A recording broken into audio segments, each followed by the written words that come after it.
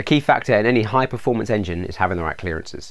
Things get pretty heated in there, and those tiny gaps being the wrong size can cause poor compression, burning oil, overheating, and even premature wear of important parts. So in this video I'll be inspecting the pistons, the rings, and the cylinder barrels to make sure they're all in spec. Plus I'll have a go at putting a fresh hone on these rather glazed cylinder walls. First things first, it's over to the parts washer to remove any soils and grime on the cylinder block.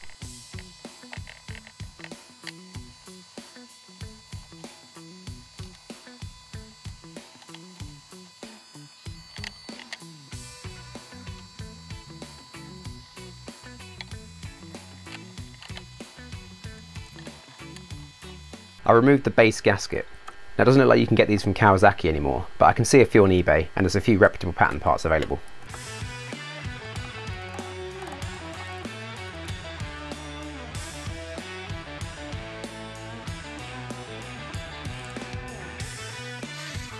I blew them dry with an airline, flushing out all the gunk that had built up in the cooling channels.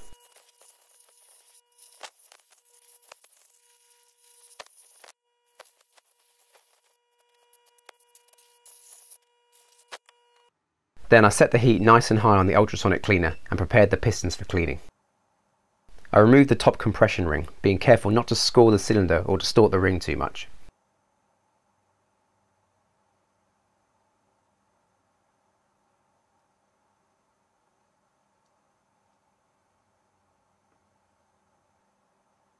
Then I did the same with the middle ring.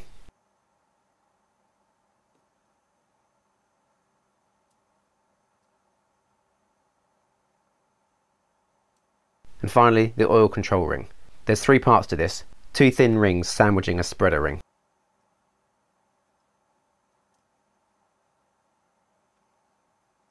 With the rings off, I'll put the piston in the basket. I'll do two at a time, partly as it'll help me avoid mixing them up, but mainly as I can only fit two in my ultrasonic cleaning tank.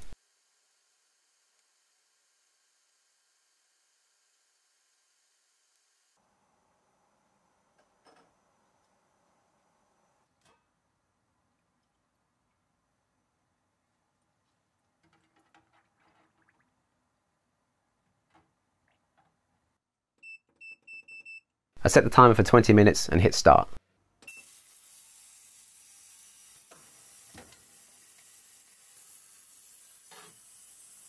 After 2 rounds each, here's how they looked.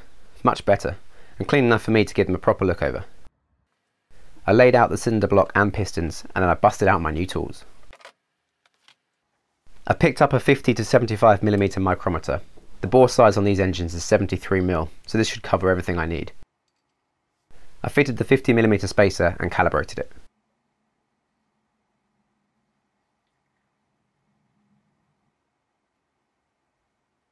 I'd also picked up some telescoping gauges. These will allow me to measure the internal diameter of the cylinder bores. This one covers 54 to 90mm, so this is the one I'll need. I sketched out a quick diagram of the 4 cylinders where I can record the measurements as I go. I'm going to be taking 4 measurements from each cylinder, front to back and side to side, at 2 different depths within the cylinder. That way I can check for both tapering and ovality. I had a quick visual inspection of all the cylinders, running my nail around the wall to feel for any scoring, but they all felt good. I put my telescoping gauge in the cylinder and locked it off at the first measurement. Then I measured that with a micrometer. Now because the ends of the gauge are domed, I had to make sure it was square. 73.03mm. I made a note and took the lower measurement.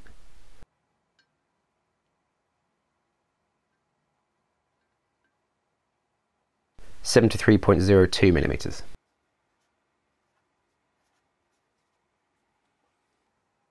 Then I took the side to side measurement, top and bottom.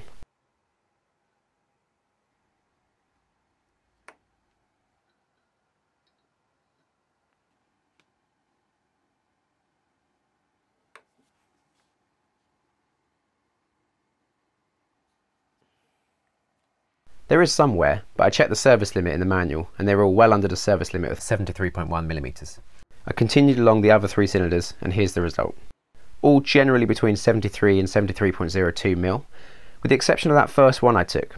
And I wondered if that was worth me measuring again, since I've no doubt dialed in the technique as I've been doing it.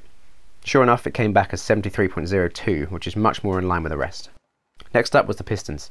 I checked around the sides for scoring marks or any damage, but they all looked clean. There were some light marks, but nothing I could feel with my fingernail.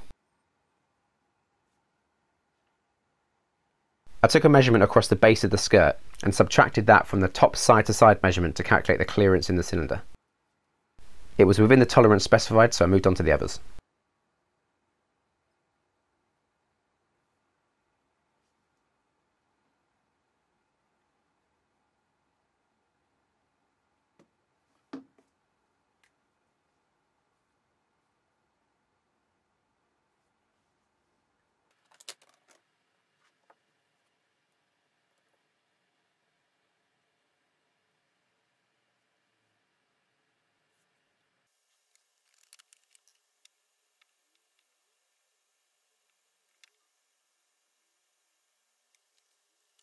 Now a set of rings is about £55 each, so I really wanted to check the condition of these before committing to buying new ones. Next I measured their end gaps by placing them in the bottom of the cylinder, about 10mm in. Then I pushed it in square over piston, and I used a feeler gauge to check the gap.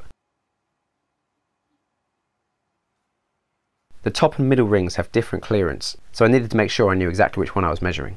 They have different profiles which you can just about see, though of course I still managed to get them mixed up. I repeated the same for the oil control rings and moved on through the rest of the cylinders.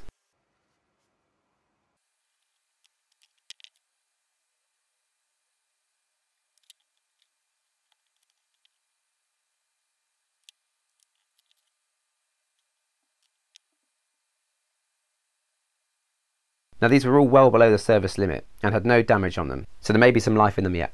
It's worth saying here that I did do a compression test before I stripped the bike, and it's got good healthy compression across all 4 cylinders, so I'm not really expecting anything worrying. So optimistically, I refitted the rings to the pistons. The next check I wanted to do on these was the clearance between the rings and the grooves in the piston. As I'm still getting quite used to this, I'm being quite cautious with these. I didn't want to rush and potentially damage them or scrape the edge of the piston.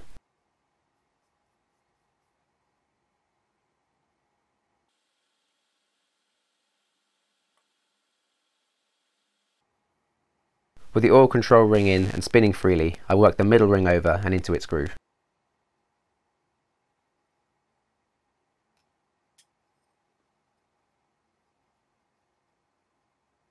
Finally, the top compression spring.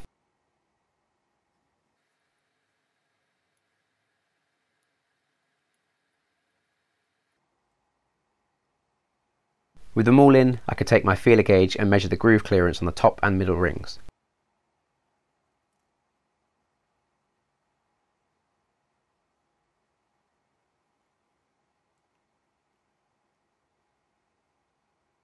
I checked them against the manual and they were all well under the service limit. I worked through the next cylinder in the same way, starting to get the hang of fitting the rings.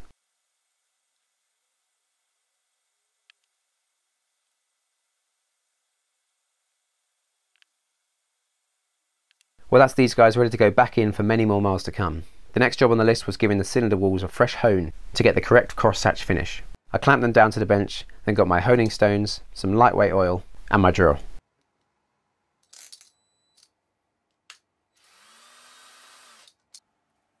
I gave the first cylinder a good coating of the oil to lubricate it.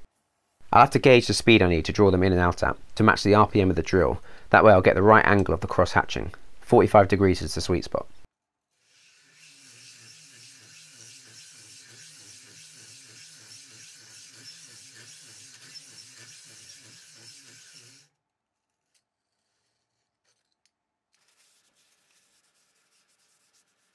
I gave it a clean out, inspected it to see how I did.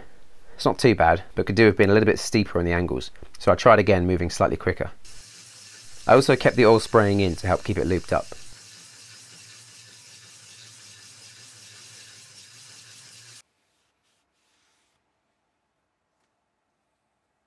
That was better. Now I can move on to the next one.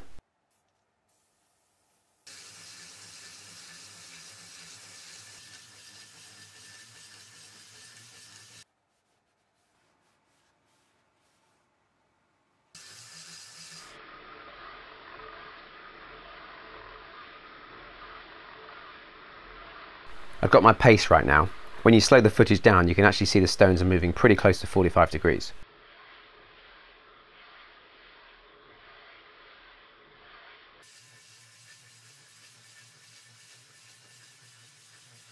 Here's a little reminder of how they looked before, pretty glazed and shiny. Now this is how they look after. Happy enough with my first go at this.